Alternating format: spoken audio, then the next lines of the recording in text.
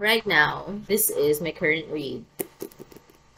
First off, the cover is really to draw you in because it's like neon colored. I guess it makes sense because from the title itself it's hippie, so like it's reflective of hippies and stuff like that. Well, actually, the book is about the European borders in the 70s, about hippies in the 70s, about traveling across Europe, and there's a love story in it. As you can see, like, I'm not yet halfway through it, but I'm almost halfway through it. So far, I'm liking it. I feel like if I continue to read every day, I'm going to finish it immediately. Like, I'm about to be halfway through anyway, so it's good. I didn't hear any reviews about this. Like, I just went into the bookstore, and then I thought, why not buy a book? Because I'm almost done with all of the books that I've read up this month. So I picked it up, and it's not that expensive. Like, it's only 3.95 pesos. So I said, why not? 3.95 pesos for the brain. I like that I've actually been reading more again. And the stuff that I'm reading right now aren't really within my comfort zone because I'm also trying to challenge myself with the genres that I'm intaking, whether that be books or shows or movies. If they're not typically what I would absorb, I want to try it out before, like, I would want to be sure if this book is worth it or this show is worth it to watch based on like popular opinion. But now I'm just like, if it's a good book, it's a good book. If it's not for me, then it's not for me. Since I write for a living, I really need to read more because, you know, we got to refresh your brain, because I feel like in this past few weeks of not having a phone, I realized how much I've fried my brain so much from scrolling mindlessly on my phone all the time. Every time that I'm bored, I go on my phone, check my socials, go back and forth. Even though there are no new notifications, I go back and forth, which is unhealthy. I also got this from Stephen King's book, which is literally a book on writing, and it's called On Writing, and it's also his memoir. He doesn't get why people don't get a book, because what do you do when you have to wait in line, or like you have to wait at the hospital? What do you do in those periods wherein there's a buffer in life? You know, the more productive alternative during those waiting times is to, well, read a book. Like Connor Franta says, or used to say, I don't really watch his videos anymore. Read a book! If you want to know stuff about life, read a book! Also, I prefer physical books. Like, I know I'm pretty old school like that. Like, some people would prefer the convenience of a Kindle. But I don't know, a Kindle is still an electronic. Like, yeah, there may be less radiation from the screen, but it's still radiation. I want the feeling of having a physical book in my hand and literally flipping through the pages and smelling them. Like this one smells so good. It smells like those old books. Whenever I'm gonna smell a book, this is a random sharing, it would always take me back to the time when I was a little kid and I would enter my aunt's room because she read a lot of books and she had like a literal closet for books. It's just books on books on books. Like a bookshelf. I'm like, a closet for books. See, this is why I need to read more. I'm running out of words. The closet of books! The bookshelf! Tangina. It's interesting how smells take us back to a memory. Let's talk about that. This is what happens when you don't have a phone. You have to stimulate yourself in other ways. And for me, it is vlogging my experience about it and my frustrations about it. I don't know if this is gonna be a separate vlog of just like, or just a webcam vlog. Yeah, maybe it could be. Like, no one does vlogs like that anymore, and you just sit in front of your laptop and just ramble about stuff and not show anything.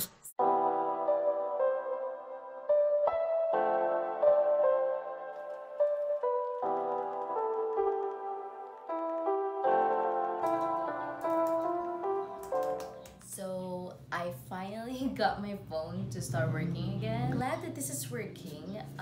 Today is Friday and I want to go to the cafe. That's why I'm all made up. I started my week there because we didn't have internet connection. And now I'm thinking, you know what? It's Friday. I want to go out. When I stay in for too long, I get sick. I need some sunshine. I need to see other people. I have quite a bit of work to finish up. I'm excited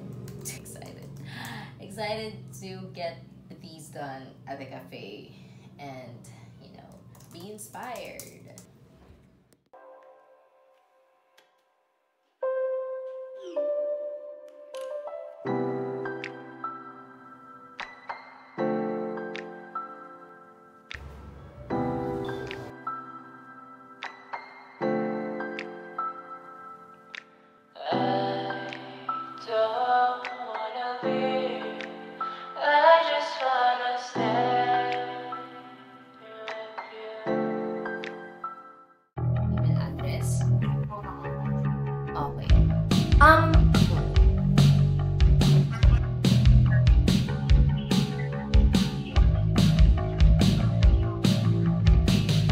So I'm just at home with my bare face. As you've seen in the previous clips, I was just doing some adulting stuff. Adulting stuff, what they didn't tell you is it involves a lot of phone calls. A lot of going back and forth with these institutions, and waiting time. There's a lot of waiting time. So right now, I am just editing a TikTok video. I've been debating, should I do it now or should I do it later? But since I'm the master of procrastination, which is something that we should improve self. Today is a Saturday and I am just planning to stay at home for the whole weekend because I am not feeling well again. I'm sick of being sick.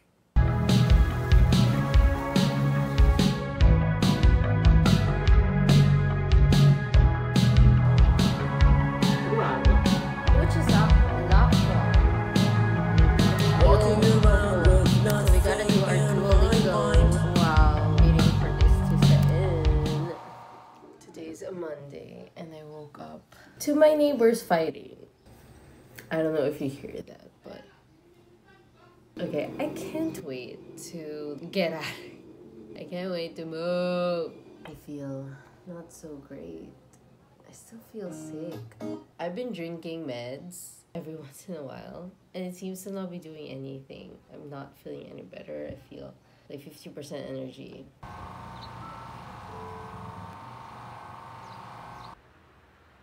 So I moved to my living room slash dining room slash kitchen so that maybe I could work better. My head is just all over the place. Like I'm not writing as fast as usual. Ideas are coming harder for me today. Also, my mind is scattered. Like there are a lot of stuff in my mind right now. A lot of life stuff, obligations, intrusive thoughts. Everything.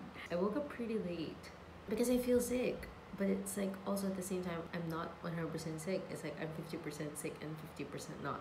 I know I'm sick as in cool, but I don't know. Today is a struggle. I feel like I haven't been as productive as I am in some days.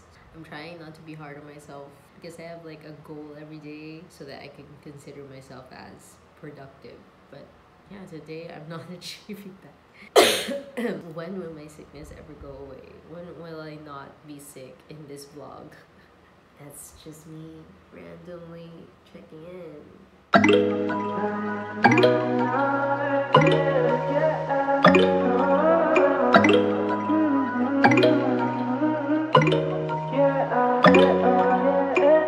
Sé que nos peleamos, que muchos somos los culpables.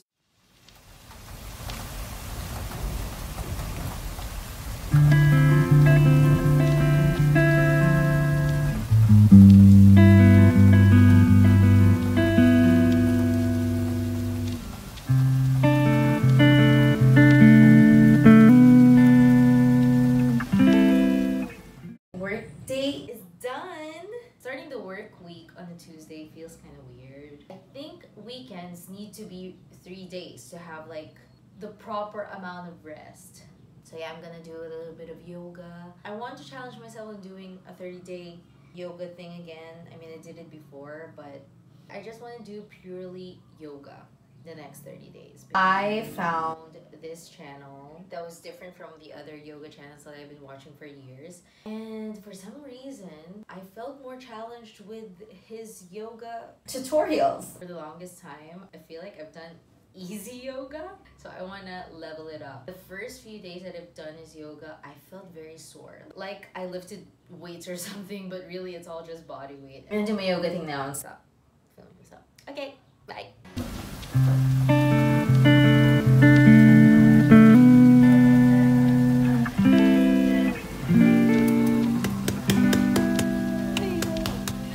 Okay, that's